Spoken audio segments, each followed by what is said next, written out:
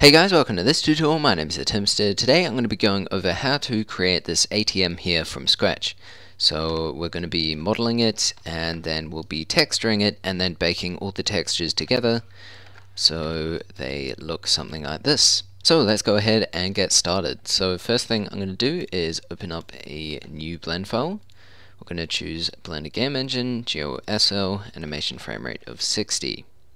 Cool, so now what we're going to do is we're going to press numpad 1, and then we're going to press numpad 5 to go into orthographic view, press tab, and then Z to go into wireframe, A to deselect, B to box select, and then select the top here, then press E to extrude, and we want to move it up, then E to extrude again, and this is going to be the sort of curved face, E to extrude again, and then basically just want to move it all the way up to the top here. Then what I'm going to do is select this part here and just move it down a bit like so. Alright, so this here is going to be our face. Now the top of it will probably be a bit thinner, so I'm going to hold down Alt and then right click, and there we go, until we have this loop selected. Then numpad 1, and let's just move it up. Alright, and then we'll want this one here to be moved up as well, numpad 1, and just move it in a bit. Alright, I'm going to add another one here, another loop cut, Control R, and that should be good. It's a little bit high, so let's go ahead and move it all down a bit. Then press Control R, and then click, and we'll move it out to the side here. Maybe inwards a bit, GY, and then Control R again, and maybe a bit more this way. Alright, and then we have the sort of slot machine where you go and put the card or whatever in, so Control R over here, and we're going to have a little break between them.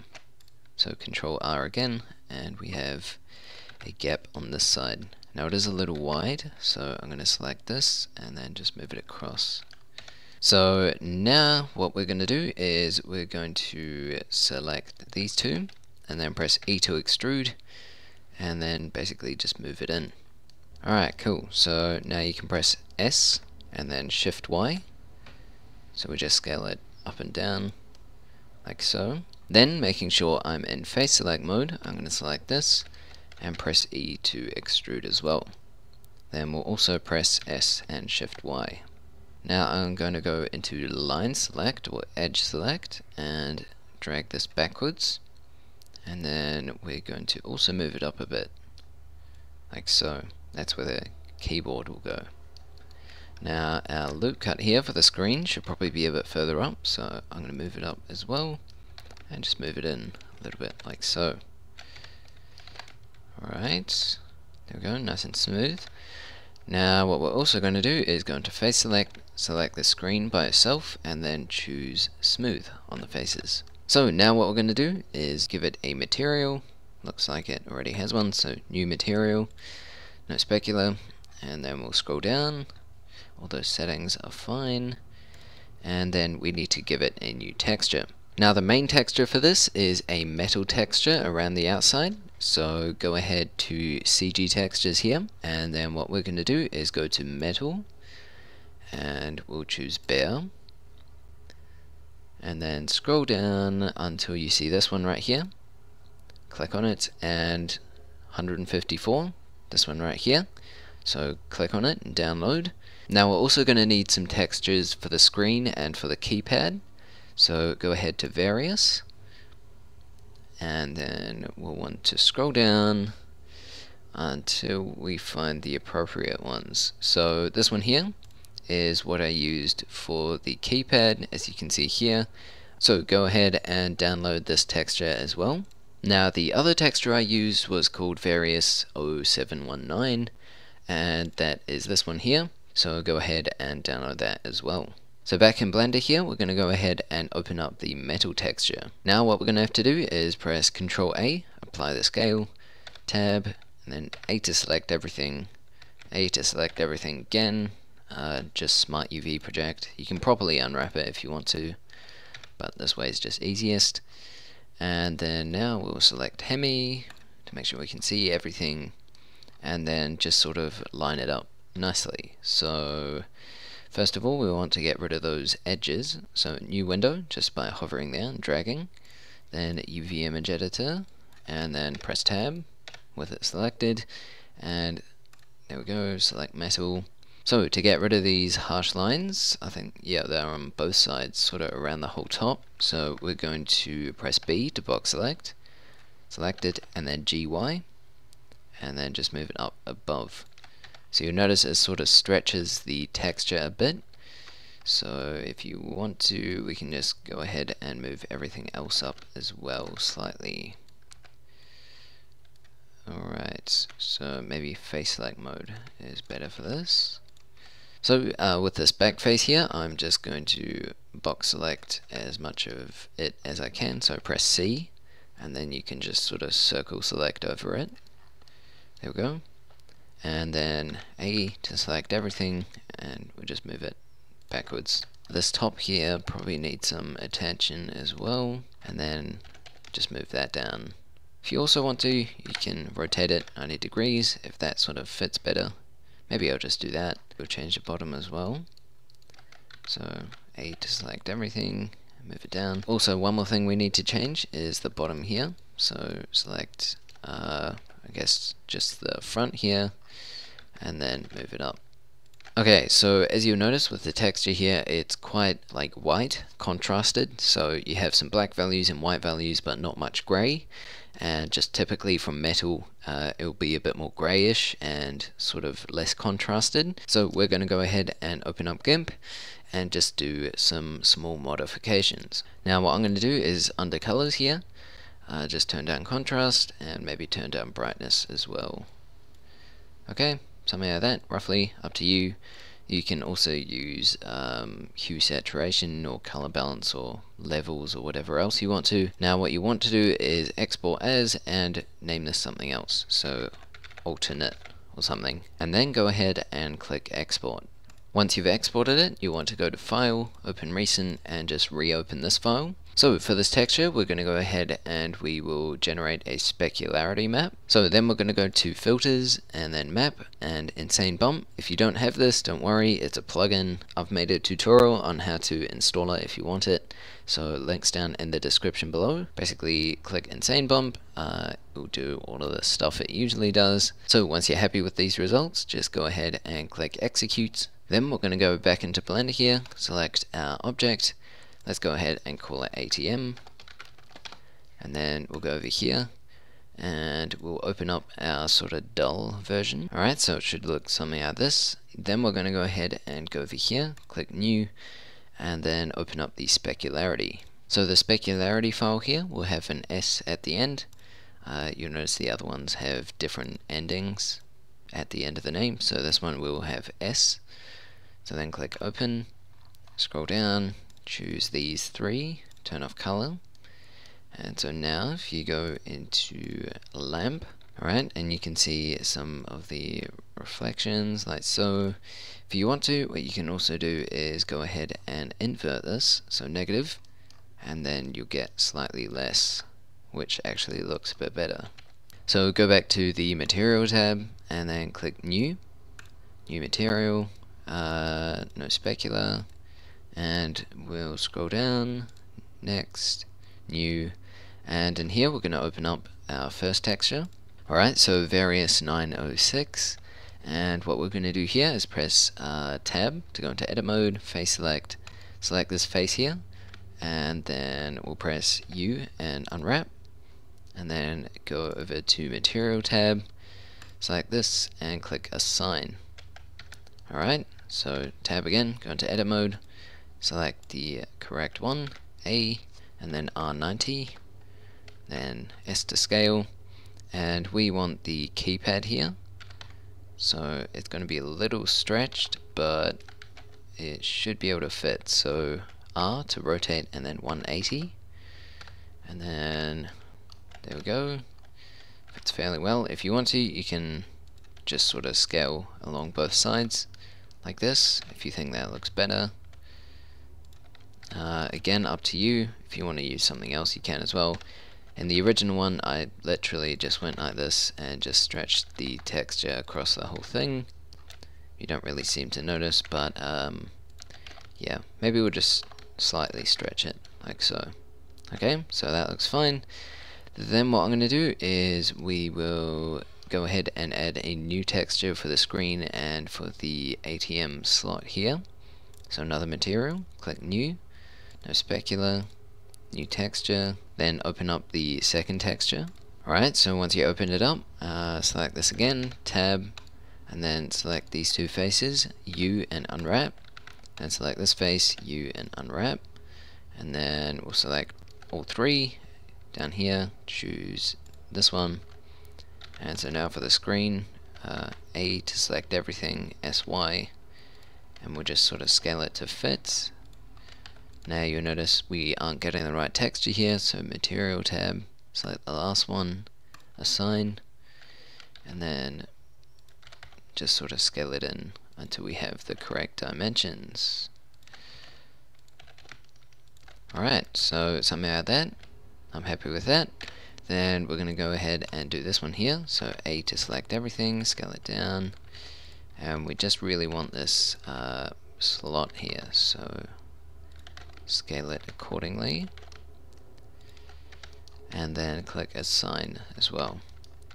So now before we bake it all together, I'm going to select this front face here and press E to extrude and just move it in. So this is going to be the dispensary slot, then SZ, and then just move it up. Cool, actually maybe we'll move it down. Alright, and then what you'll need to do is also unwrap all of this. Let's just go smart and scale it down to a realistic size. Okay, cool, so R90, and that seems to fit in well.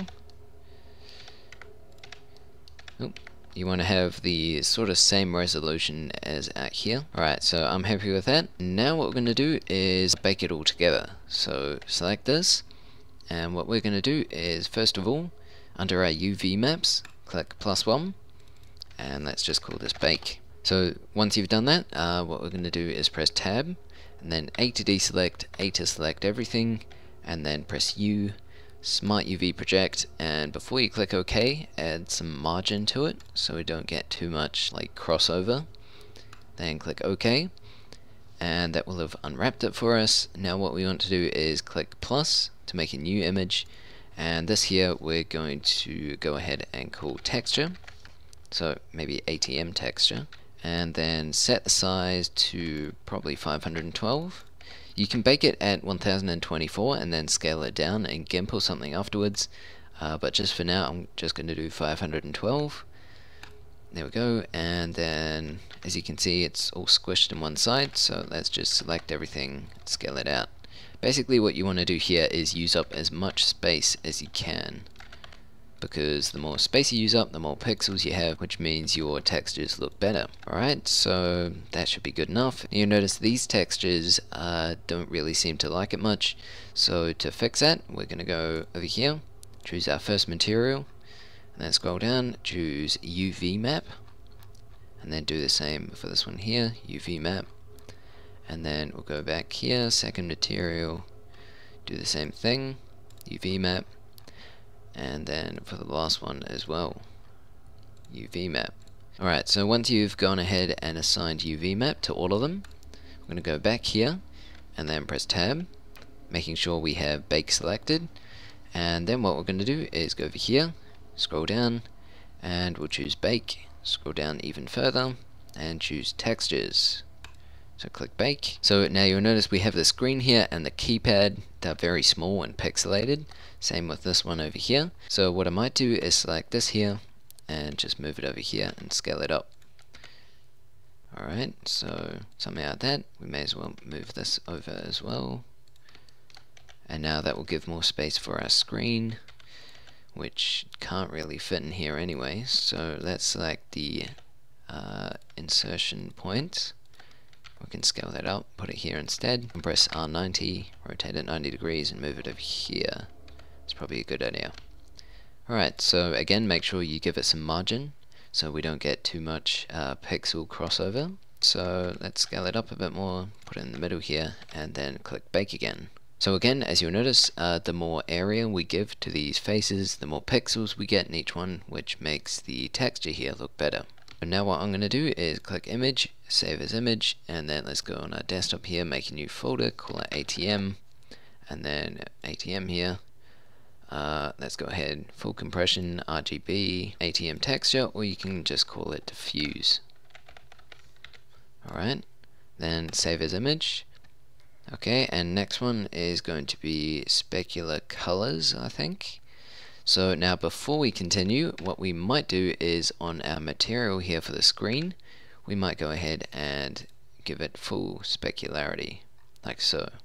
Then click bake. Alright, and then image, save as image again, and instead of diffuse, we're going to rename it to specular. Specular. Alright, and full again, then save as image. So now there's only one thing left, and that's the ambient occlusion. So to do that, we need to go over into Blender Render, go to the world settings, choose ambient occlusion, maybe turn it down to 0.8, and then samples here will turn up to maybe 20. Then we're going to go over here, choose ambient occlusion, and then choose bake. So this process here can take a while depending on the capabilities of your computer. So just let it sit. If it hasn't finished already, you can also turn down the samples if you want, but that makes it a bit more grainy. So yeah, again, up to you. Once it's baked, it should look like this, and then click save as image, and this time put AO for ambient occlusion. Alright, turn it up to full, save as image. Then we're going to go into GIMP here and open up our file. So in our desktop folder here that we made and saved the images, we want to have diffuse and then open as layers, and we want the AO. So the AO here we want to multiply. Now of course it's very strong at the moment, so let's go ahead and turn it down. So you can export it out, then test it, and then turn it up and down again. So let's go ahead and export as, and then let's call it underscore final texture, and then click export. Now here I'm going to select this, Shift D to duplicate, GY, move it across, and then let's call it ATM optimized, and in here get rid of all of these. We also don't need UV map anymore, we only need bake, and then we'll click new, no specular, and then new here as well. Click open, go to our folder here and choose final texture, then click open again. I'm going to select Hemi. Alright, so now what we can do is add the specular as well, new texture, and then open, ATM, specular. Alright, and then down here we'll turn off color and choose the last three. Alright, so let's go ahead and select point lamp over here. So yeah, that's about it. That's how to make an ATM for your games in the Blender game engine or any other game engine that you want to use. Hopefully you enjoyed this tutorial. If you did, feel free to leave a like, comment, or share down below. All of that stuff would be greatly appreciated. If you enjoyed this video or found it useful, then feel free to subscribe if you want to stay updated for more tutorials. But apart from that, that'll be it from me. So hope you enjoyed it. Have an awesome week, and I'll see you guys in the next one.